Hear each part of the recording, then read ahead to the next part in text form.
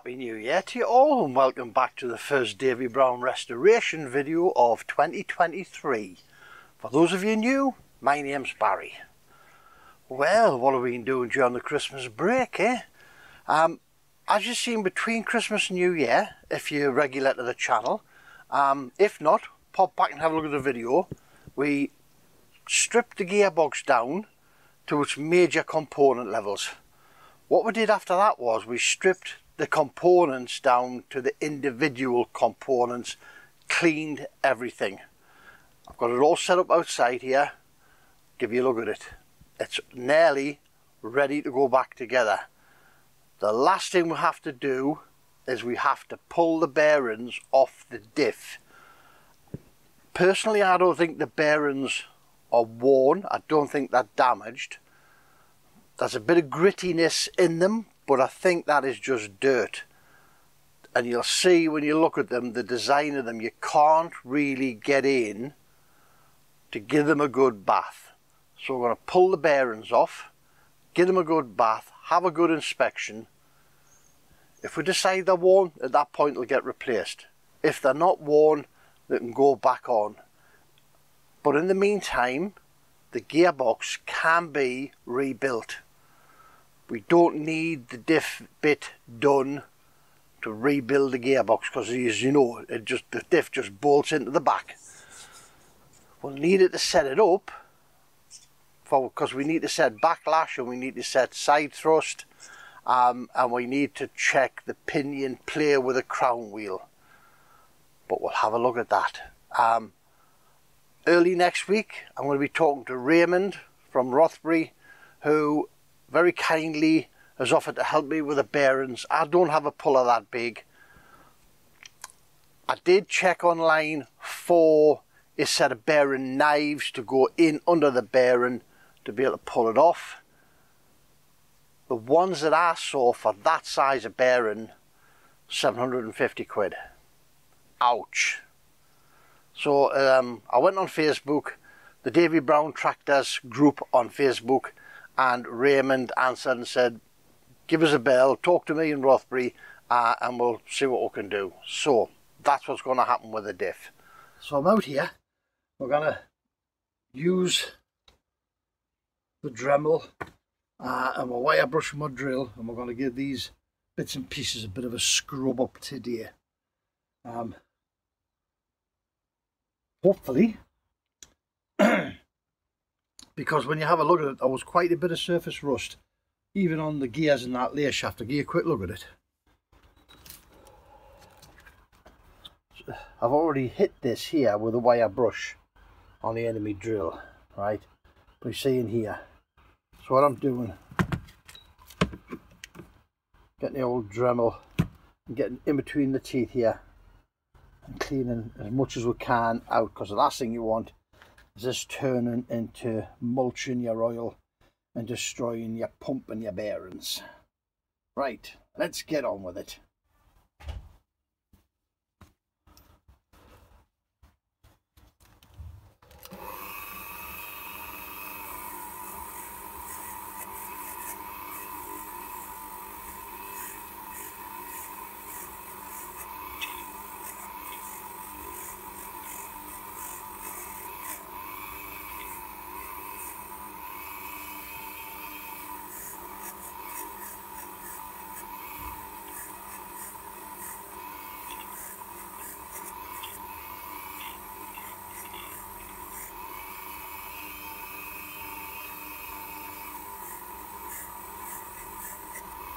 This will be fairly easy to find out, because you can see the colour changing in there, and you know once you've been around them.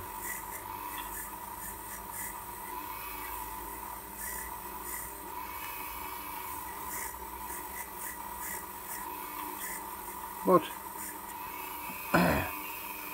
Lance, John Perry, Shane, you were right. Get the gearbox to bits, give it a good cleaning, and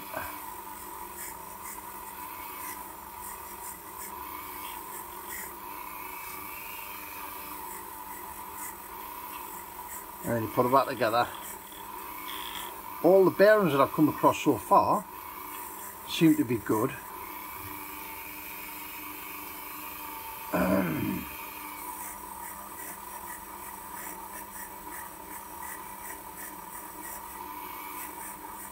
this is coming straight off this. So I'm just wondering if this is just light, well it is, it's light surface rust. It's probably accumulated from sitting inside my shed for nearly a year.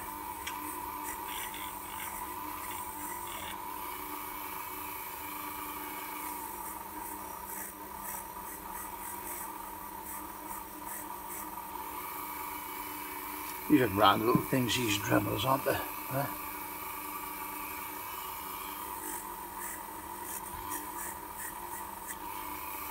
Right, so I'm going to crack on and get through the rest of this, and need to get into here with something, because in here there's a little bit of rust in there, but we'll crack on, we'll get it done. Right, so where we're at the minute, all 4 side rails had a bath. They're never going to look like brand new, are they? But these are come up cleaner than the other ones, because I don't think these ones aren't as old and they weren't as pitted. These are soaked in oil. I've given them a rub of oil. So we're getting the 4 side rails done.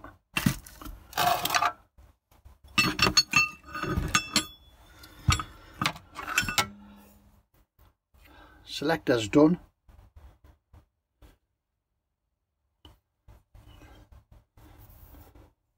They're coming quite good. I'm pleased with them. I'm getting that one's a bit that's stained. It's not, when you feel it, that's not rough, it's just stained. Being wire brushed right the way along. Oh yeah, that might actually, we'll try that again. I think maybe, let's say it's just stained. Some of them's come up bloody beautiful, haven't they? Bearing carrier, these have just had a wash in diesel. Getting in there, cleaned all that out. The cups are still in because I haven't got a puller that I can get in there and pull them out with, and I don't want to go in and start knocking them out with a hammer. Layer shaft, so I've had a scrub and a bath now. I've got it in here just dripping. Those bearings are good. There's no notchiness, not clicking in them. So we'll just leave them in there dripping. And once the surplus diesel drips off them, we'll then get them, or we'll get these greased to hell and back. There's the shims in the outer race for that one in there. So yes, we'll give these today just to drip off, and then I'll come in tonight and I'll wrap these up in cloths. I'll soak these in, I will bury these in grease, these bearings. We'll pop it into a clean polythene bag and get it wrapped up in a cloth. Alright, now so pull the reverse idle off the shaft. We'll give this a good clean, everything get a good wash, good liberal coating with grease, and we're back together. Right, so we've stripped the pinion shaft. We've got here pinion nut, large washer off the front, the spacer that goes on, because there's a bearing goes in here, there's an opposite bearing to this goes in here. You've got the spacer goes in between the bearings. This one's got machine face on both sides, but that one goes in. The shims go in with the brass shim on the roller, on the inner race of the roller bearing. We've then got the gears, and they face the selector ring in there. That's looking really gorgeous, isn't it? The selector rings face each other in the middle of the shaft. Now we've got the bearing. The big bearing here is kept on by a circlip. Now I've removed the circlip, but the bearing is still pushed onto the shaft, and when you look at it, we aren't going to gain anything from taking the bearing off.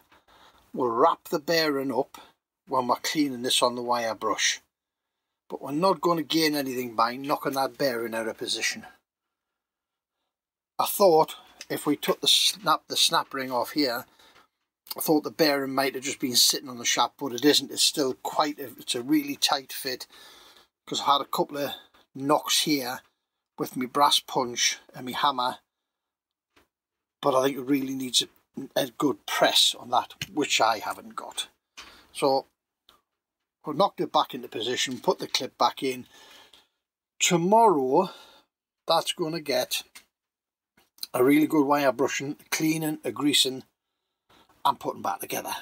We've got the pinion shaft all washed up, cleaned.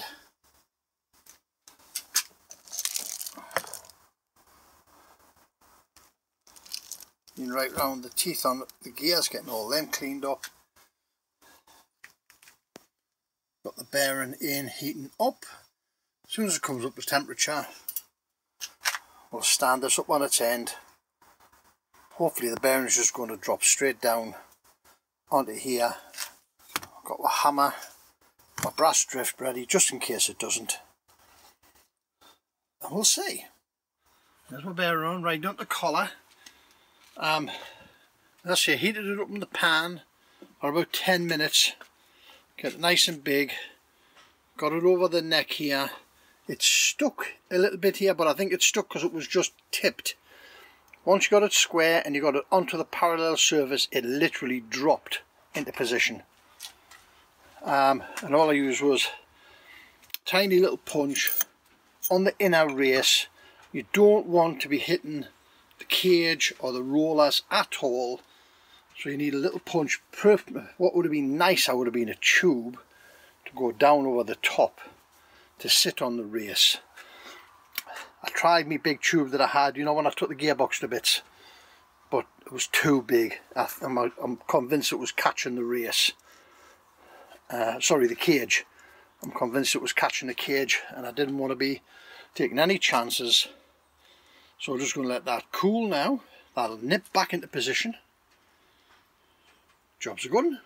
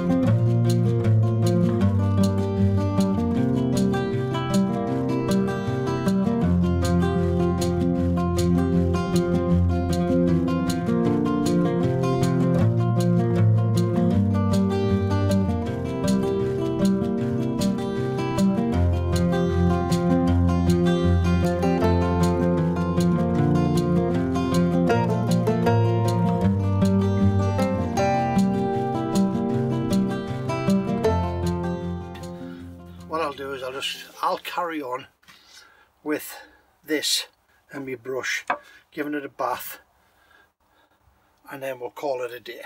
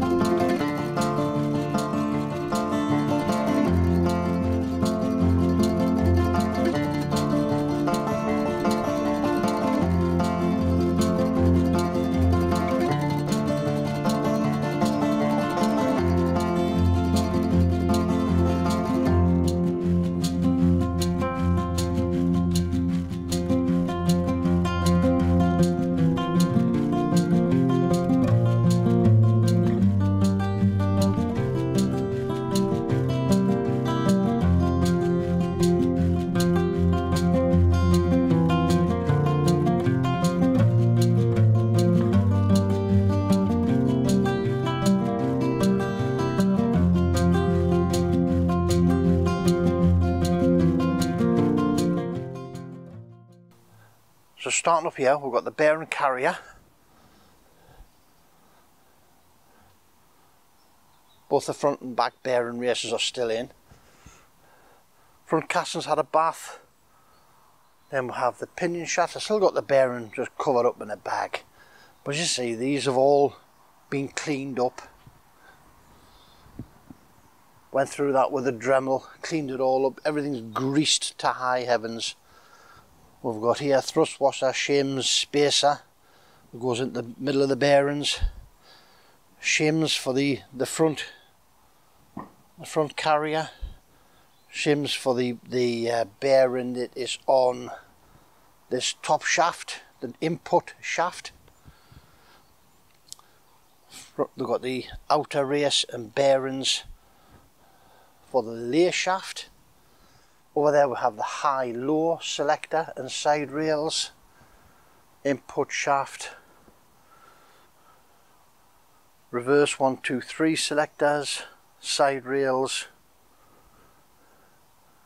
diff keeps with the lock washers. In there we've got the big bearing race, the outer race for the that pinion bearing on there. In this little bag, it's a bit grubby, But in this little bag right in here where my thumb is the pin for this thrust washer on the back. I've kept it in the bag because if I put it out like that it'll go missing. So in there we've got 3 springs, 2 ball bearings, an interlock, the reverse detent. We need to make a little tool, or we're going to try and put those in like we did the last time using punches. 6 bolts and washers to go into the bearing carrier. In here we have a replacement for the damaged washer. We still haven't found out why that bearing came backwards. I don't understand how that could have happened, because that washer there has got a major flat on it where it has been worn away,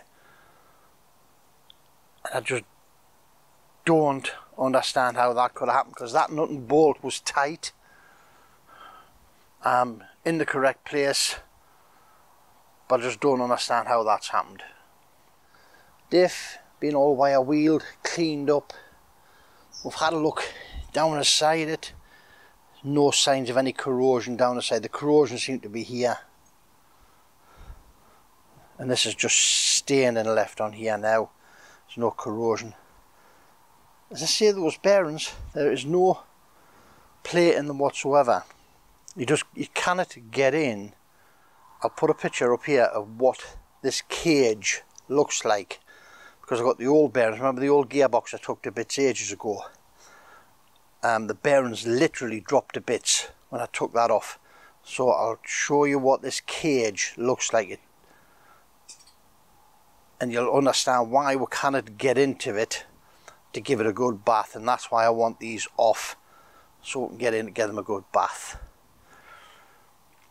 Right, little question that I've got for you. Remember the old gearbox that took to bits? Go back and have a look at it on this link here. The lay shaft had ball bearings in it, either end. I've read in the service manuals that later on Davy Brown changed from ball bearings to tapered roller bearings so that you could set the thrust on them. There isn't any mention of going to parallel rollers. This lay shaft's got parallel rollers on both ends, and the float is set with those shims next to that bearing cup there. If someone has got any idea, I've had a look in the service manuals, have a look at the service updates. There is a mention of going to tapers, but there is no mention of going to parallel rollers. So if somebody knows that date, or what year, you know, not so much the date but the year, that'll give us an idea of how old this gearbox is. Because looking at it, it's not that old. Well, that's it for this video. I hope you found it useful. I hope it shows you as to what level we'll break our components down to clean them, hopefully salvage as much as we can from the existing components of the tractor. I know I always said I wouldn't do a video on cleaning because it was just wire brushing and things like that, but I felt you might like to see this one because of what it is, because it's the gearbox. So if you found it useful, please give us a thumbs up. Please subscribe to the channel. It's amazing how much help just that subscription gives us. It doesn't cost you guys a penny. It's totally free. So hopefully, if the weather's kind to us, we'll get this built up over the weekend. Early next week we'll get that diff sorted out. Next week, 10 days, fingers crossed, we should have that back in the tractor sorted out. Right guys, thank you very much. As always, your time is greatly appreciated. And remember, Don't overthink it. It's just nuts and bolts. We'll see you in the next one. Bye now. Stay safe.